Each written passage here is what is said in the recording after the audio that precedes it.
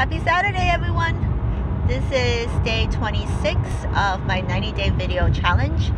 And yesterday I started my Facebook group campaign, and I got one request last night around, I would say around 7 o'clock, 8 o'clock. I was so excited because I was so nervous about whether or not my copywriting skills or my pictures and whatever message that was writing in the ad, if that was enough to attract people to join my group.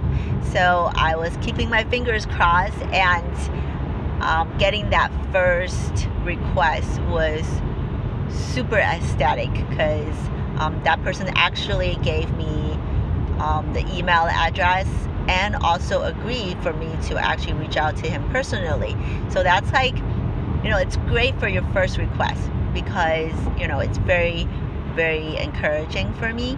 And when I wake up this morning, I got actually either five or six more requests, but I actually had to decline 3 of them, I believe, because they even though they say they want to join the group, but they probably most likely forgot to agree to the group rules.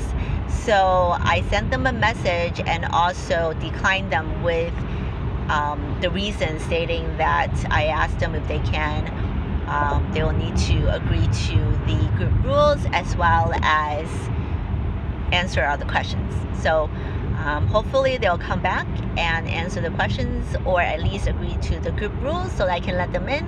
Currently I have, so far from yesterday till today, less than 24 hours of my ad campaign, I got officially three people in my group. So that's kind of cool. And one of them requested and agreed for me to reach out to them.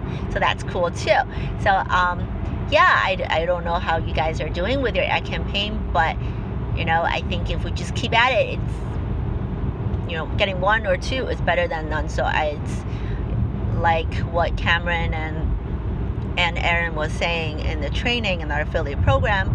Once you get 1, you will get the 2nd and the 3rd and so on. So we just need to be patient and don't keep changing your ad. I guess I was so tempted to change my ad picture yesterday. I think after a few hours after it ran, I didn't have any requests.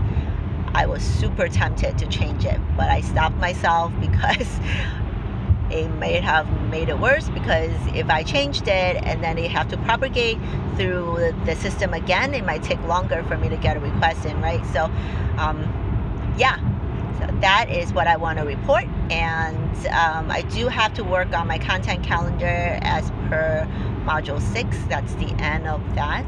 Have everything planned out, and also plan out my template Facebook message when I reach out to people. So that's all in the works. Yesterday I also applied to be an Amazon associate.